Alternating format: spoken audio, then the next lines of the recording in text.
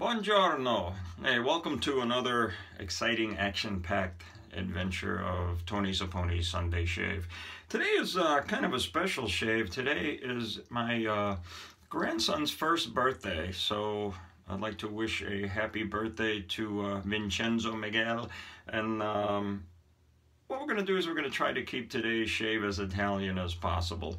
Now, I went out yesterday with the female of the species and I shaved yesterday late afternoon. So today I don't even have a full day's worth of growth here. But we are going to a brunch today, so I'm going to do a little cleanup shave. I may do one pass and a cleanup. Not sure which direction I'm going to do. I'll feel it out once I get lathered.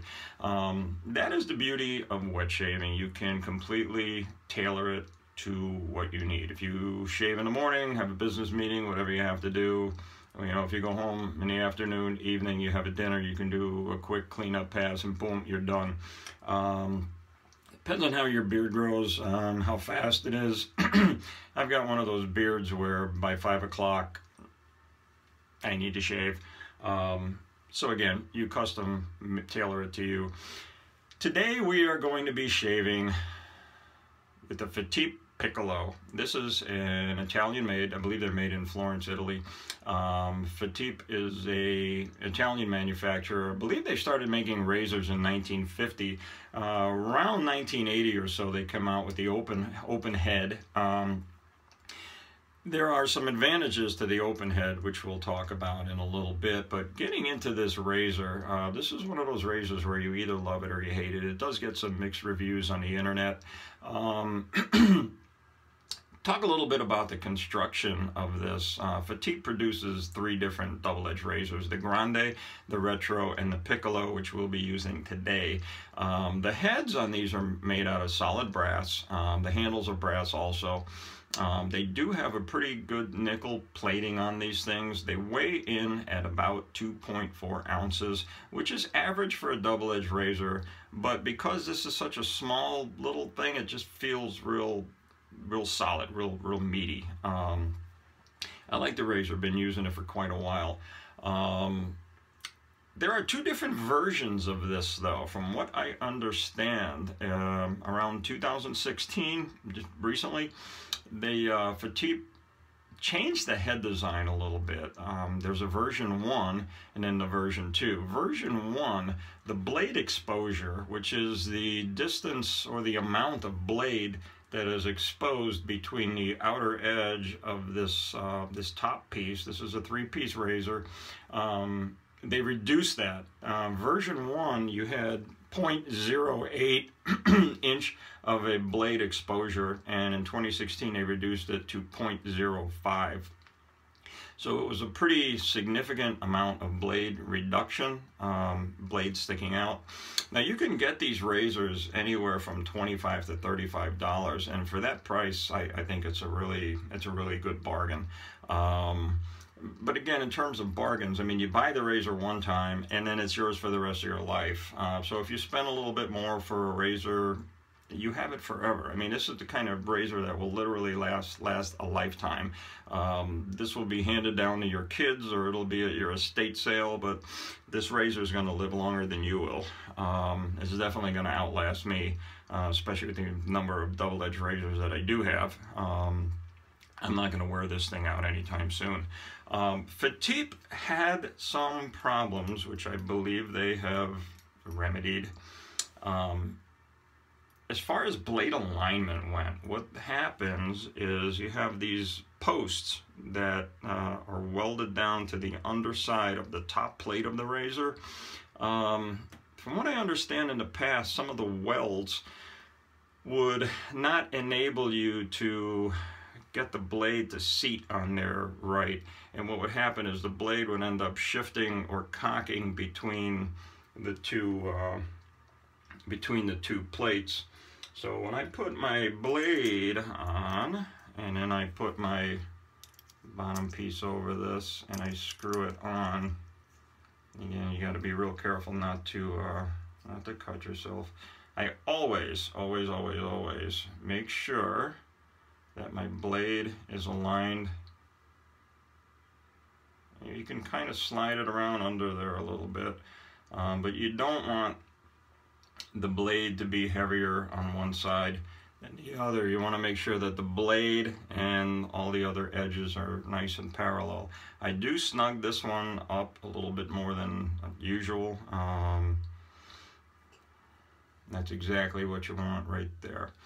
Okay, now for today's shave cream, shave soap, we're going to be using Proraso. This was probably the first soap that I have ever used, and it has been in my rotation ever since. It is a staple for wet shaving. If you are just getting into wet shaving, this is the soap that you want to get. You can pick up a 5 ounce, little more than 5 ounce of a tub for like 10 bucks. So it's about $2 an ounce. You can get cheaper stuff out there, but this stuff rocks. This stuff really awesome. It lathers up nicely. It is considered a soap. It's not a particularly firm soap, but it's not really a crope. You can take your finger and dent it in a little bit. So what we are going to do here, we're going to wet the face.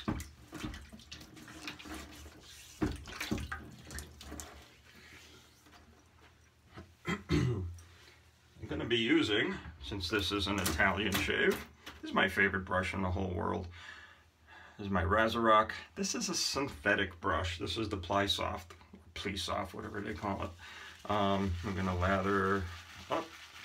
I tend to knock out more water in the brush because I don't like all that foamy stuff all over the place. I like to keep as much of it in the tub. I always do this upside down so that any lather goes into the brush, and also so that you don't get any water between the puck and the inside of the container. I had an issue with a soap that I had used a while back where water got in that void. When you looked at it, the puck looked like it had dried out. I left it out for a considerable amount of time, and I hadn't used the soap in a while. And what ended up happening was the soap had dried out like any soap will do. And when I went to use it the next time, the puck fell out of the container. I had all kind of mold and nasty stuff underneath there, and I ended up pitching it. So that's always a good thing to avoid. So I always load up the brush with the container upside down so I don't get any water in there in the first place, and I have never had that problem since.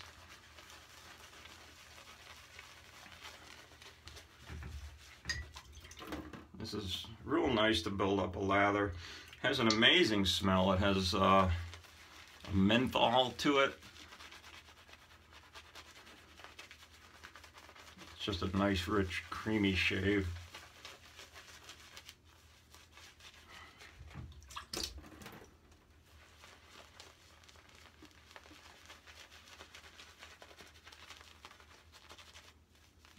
Builds up real nice, real thick. I love the smell of it. It just opens everything up. I love that. But it's not too much menthol. It's not like you're shaving with a candy cane or anything like that.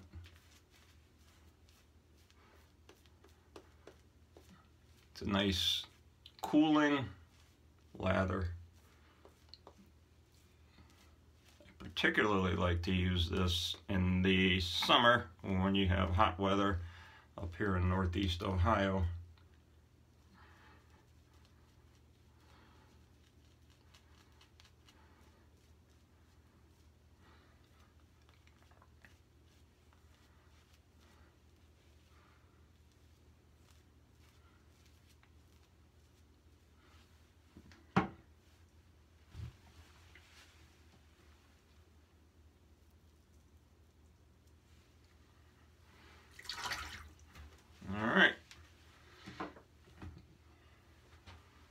Now with this razor, like all razors, very light pressure.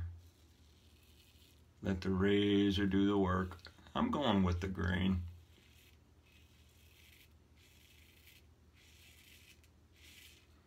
Always keep the skin tight.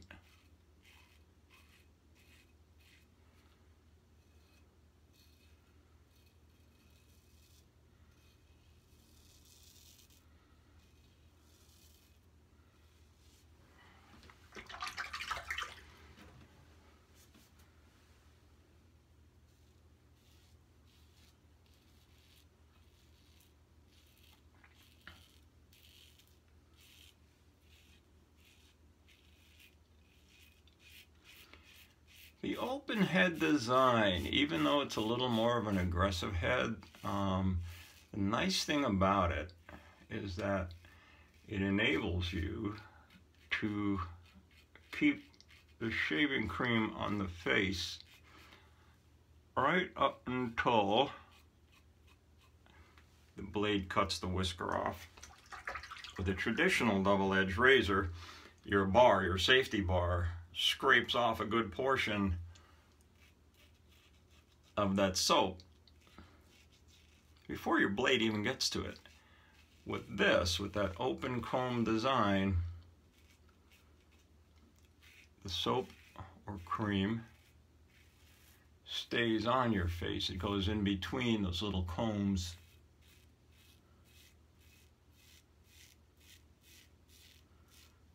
And you'll find in fact, I'm going to show you here on this pass. When I do the pass, instead of lifting the razor, I'm just going to double it back. I'm going to keep it on my face. And you will see how more lather actually stays on the surface of your face.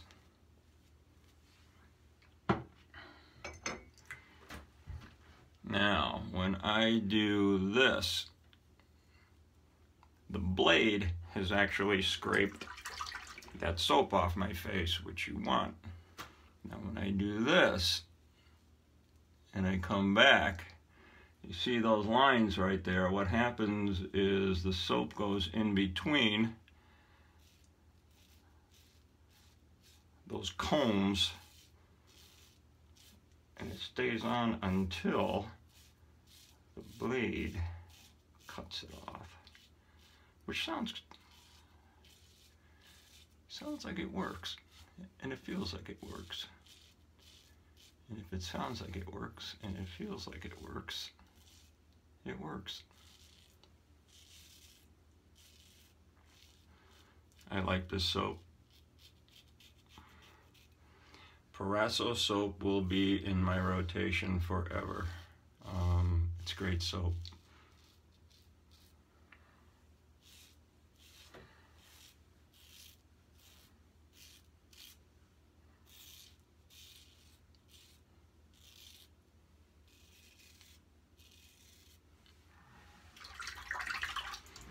We're going to end up doing a third pass here. I'm going to see here in a second.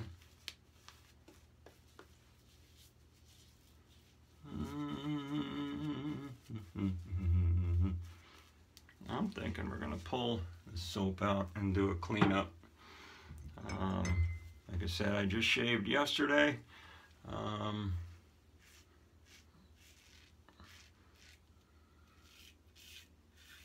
really just want to clean this up.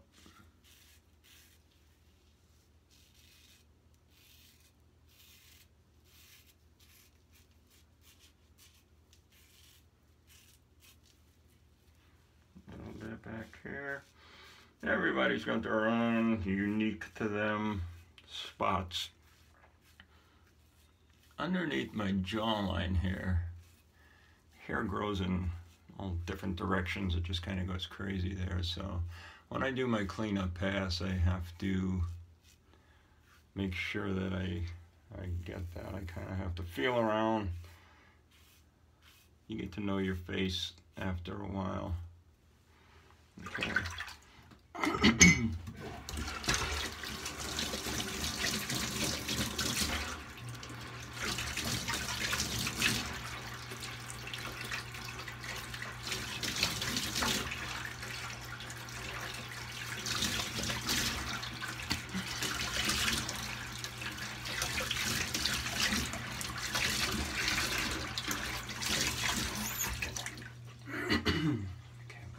Dry.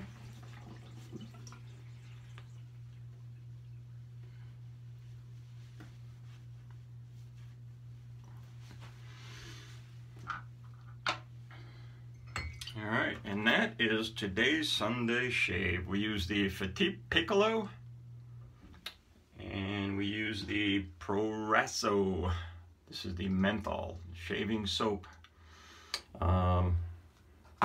Again, if you are brand spanking new to wet shaving and you want to get into it, I would not recommend an open comb razor. You might want to start with any one of the other milder, a Gillette style, even some of the ones that are adjustable that expose your gap and your blade exposure and your angle.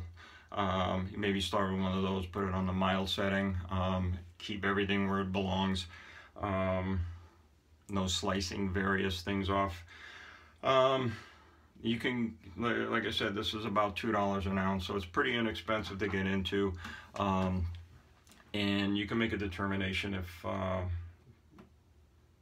wet shaving is your thing. It likely will be. Like I said, it's very, very enjoyable. It's relaxing. Good times. All right, that is today's Tony Saponi's Sunday Shave. You guys have an epic rest of the weekend. See you soon.